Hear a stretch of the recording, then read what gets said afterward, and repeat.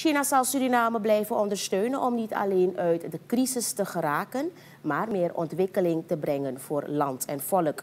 Zo sprak de Chinese ambassadeur Hang Ying gisteren tijdens een receptie in verband met de 73ste verjaardag van de Volksrepubliek China. Hang Ying gaf aan dat Suriname en China elkaar altijd hebben ondersteund bij nationale aangelegenheden.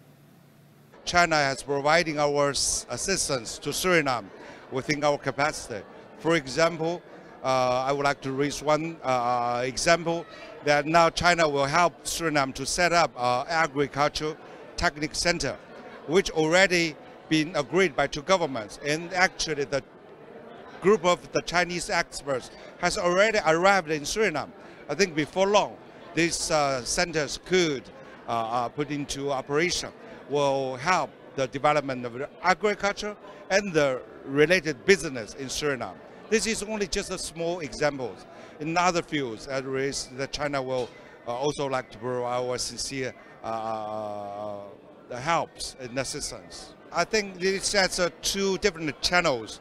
One is multilateral, as the president mentioned during his speech, that Suriname negotiate with assistance plans with IMF.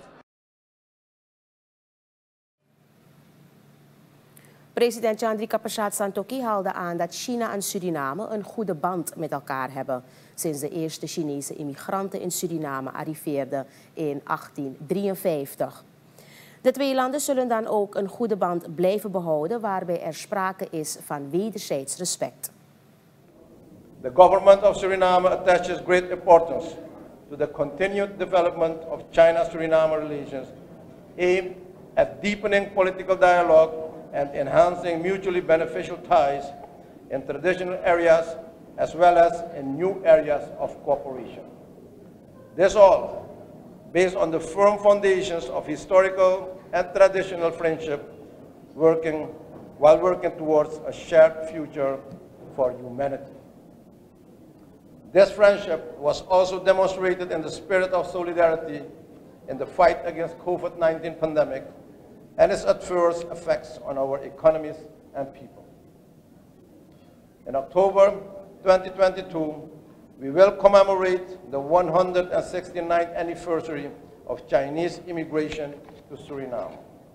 This significant contribution of the Chinese diaspora to the socio-economic development of our country is evident, of which the role of our friendship associations and related organizations in strengthening people-to-people exchanges are a prime example.